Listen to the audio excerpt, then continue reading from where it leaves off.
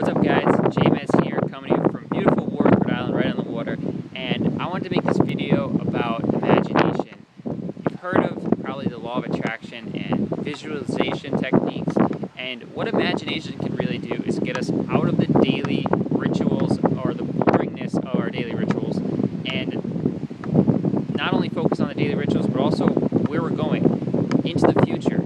So the way I do this, take 15 minutes out of your day. I mean, it's a very good use of 15 minutes, and find a place where you're not distracted, where you can completely clear your mind, not be around a lot of people probably.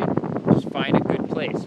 This would be one of them, and just allow yourself to get in your own mind, go for a walk or whatever it is, and really visualize the future, where you're headed, what you're going to create. And you can't let your current circumstances play into this at all, or else it's not going to work at all. So imagine specifics, the sights, the sounds, the tastes, the feelings you get in this environment of what you're trying to create, and just imagine, let yourself go crazy. Even if you have no idea why you're trying to create it or what exactly it would look like, just let yourself go there and put yourself in that position so that you can really start to think on a higher level.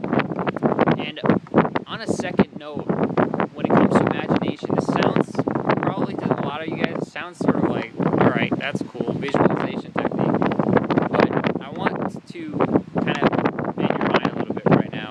And when it comes down to it, whenever we focus on the things that we have to create, we do it. I was thinking about this when I was packing up for Florida, coming here to Rhode Island, and I had to pack, and I had to clean, and I had to do all this stuff right before I left. And of course, when it comes to packing, I always leave it to the last minute, because I hate planning out the whole week just for packing. So I leave it to the last minute, but at the end of the day, I know I'm going to get it done because I absolutely have to. I know that if I don't finish that, then I miss my flight. I don't pack clothes, or I forget something, right? So I know that I have to get it done. Same thing with, think about a baby.